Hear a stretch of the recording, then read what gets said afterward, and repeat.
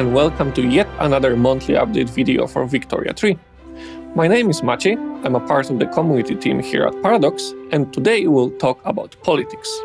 First off, elections. In democracies, elections determine the political strength of the parties and interest groups in your nation. Your distribution of power laws determine who can vote and which votes carry the most weight. For example, under landed voting, aristocrats will have a great deal of voting power, while under universal suffrage, the distribution of power is much more evenly distributed. These distribution of power laws are compatible with any kind of governance principles. So for example, your council republic might have wealth voting, while your theocracy may have universal suffrage. There are three factors that will prevent a pop from voting entirely. People who are culturally or religiously discriminated against in your country will not be able to vote. Additionally, only pops that live in an incorporated state are able to participate in elections. And finally, pops that are politically inactive will not be voting in elections either. But that isn't all. There are many factors that go into determining the voting power of each pop. Passing the women's suffrage law will greatly increase the voting power of dependent populations. In this case, a journal entry will track the growth and activities of the women's suffrage movement. Elections occur every 4 years in countries that have voting laws. An election campaign begins 6 months prior to the election date. At the beginning of an election campaign, each political party is assigned a momentum value. Momentum is a measure of the strength of a political party's election campaign. Momentum for each party will fluctuate throughout the election campaign. This is affected by election events, by the popularity of interest group leaders, and finally by random chance. When the results are in, interest groups receive additional political strength from their party's voting power. This will have a huge impact on the legitimacy of your government and therefore its effectiveness. That said, the actual makeup of your government is still up to you.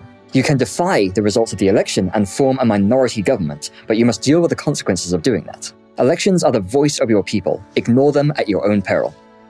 Elections allow citizens to shape their country. But who represents them exactly? Let's talk about political parties. Political parties are alliances between interest groups. Political parties tend to align around a certain ideology. Many parties are aligned around the core ideologies of particular interest groups. For example, the Liberal Party is very much aligned with the intelligentsia. Other parties are associated with leader ideologies that emerge throughout the game. For example, the Communist Party or the Radical Party. Each of these parties has a wide variety of dynamic names based on cultural, national, and religious factors. For example, in Great Britain, the Liberal and Conservative parties are named the Whigs and Tories. A wide variety of factors determine which party an interest group will join. For example, an interest group led by a Social Democrat may fall in line behind a stronger Communist Party. Interest groups in a political party will share their momentum in an election campaign. Interest groups in parties must also be added or removed from government together as a bloc. So for example, if you want to remove the petty bourgeoisie from government, you may have to also remove the industrialists. Political parties are a vital factor to consider when constructing your government. When you choose which parties to include in your government, you may find yourself making unlikely alliances. During the Victorian era, only a very few countries were unified in terms of culture and religion. How is that represented in the game? Let's talk about conversion and assimilation. So in Victoria, your country runs on pops, but not all pops in your country are treated equal. All pops have a culture and a religion, and either one of those can be a source of discrimination of that pop. To determine whether or not your country discriminates against a particular pop, we have to look at your laws. Your citizenship law is what determines whether a pop is discriminated against on a cultural basis, whereas the church and state law is what determines how a pop is treated based on their religion. All countries have one or several primary cultures and one state religion. Based on the primary cultures and the state religion, a certain pop will be considered discriminated against if they fail certain conditions imposed by the citizenship or church and state laws. To explain what that means in practice, the cultural exclusion citizenship law says that a pop that doesn't have any cultural traits in common with the cultural traits of the primary cultures will be discriminated against on a cultural basis. The church and state law, freedom of conscience, means that any pop with a religion of the same branch as the state religion is considered accepted. So one way of being more or less inclusive of the pops that live in your country is to change your laws. So you can choose to be more or less inclusive of the POPs that live in your country by changing your laws. However, under certain conditions, the POPs themselves will adapt to your country. POPs who are discriminated against on a religious basis will eventually convert to a majority religion that is accepted in the state that they live. How quickly that conversion goes depends on, for example, the institutions in your country and any decrees you may have issued in the state. However, in order to culturally assimilate into your country, the POP's culture must already be accepted. If that is the case, and the POP does not live in a state that they consider to be their cultural homeland, the POP will start assimilating gradually into one of the primary cultures. Again, how fast this cultural assimilation is depends on your institutions and your decrees. In Victoria 3, conversion and assimilation is something that happens to POPs who live in a certain country that's more or less compatible with them. It's not a process that you initiate as a player, but it is something that you can control the rate of to a certain extent. Will you take the path to encourage your POPs to adapt to your country, or will you change your country to adapt to them? The rise of new ideologies had a profound impact on the political landscape of the era. As a result, divided states became unified nations. Let's take a look at unification mechanics in Victoria 3. Unification is the process of turning one nation into another, more prestigious nation. There are two distinct kinds of unifications: regular unifications and major unifications.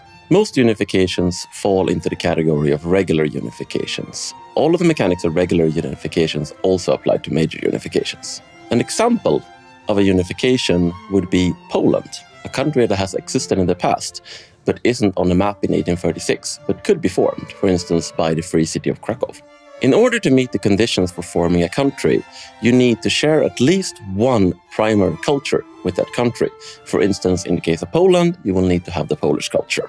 Your country also needs to be of a lower tier than the country you are trying to form. Like, for instance, if your country is a mere duchy, then you can form a kingdom, but it isn't plausible to go from a kingdom to a duchy.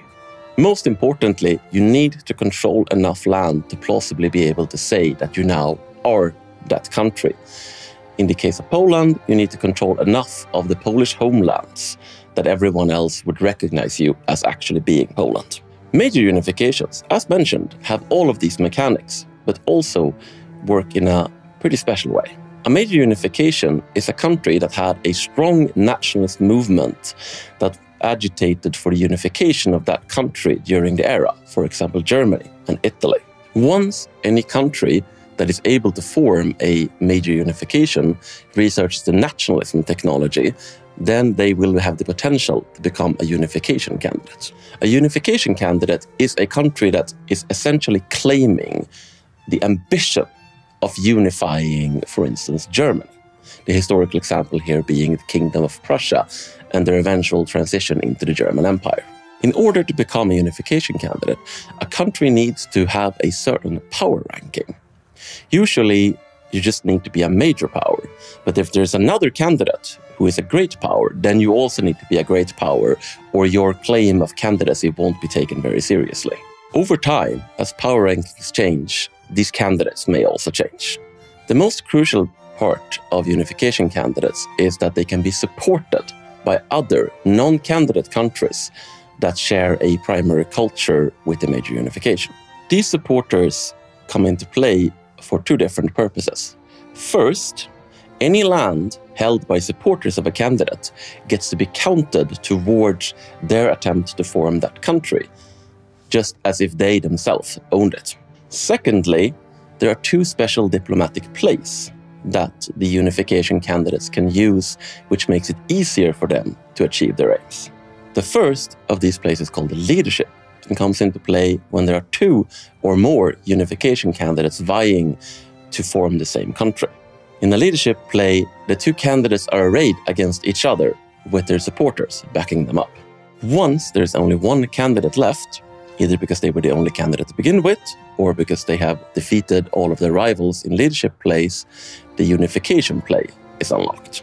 In a unification play, the remaining candidate targets all countries of a relevant culture in order to attempt to seize all the land they need to proclaim their new country. The exception is their supporters, who will actually be on their side, as these supporters are effectively saying that they want to be absorbed into the greater nation. For example, if Prussia is launching a unification and trying to become Germany, then any German miners that support them will be fighting on their side, while all other lesser German countries will be their targets. If Prussia, in this case, wins the play or the ensuing war, they will annex all of these minor German countries, their supporters included, effectively guaranteeing that they will be able to form the German Empire. Whether it is a regular unification or a major unification, the way you actually form the nation is simple once you have done all of the hard work of qualifying to do it.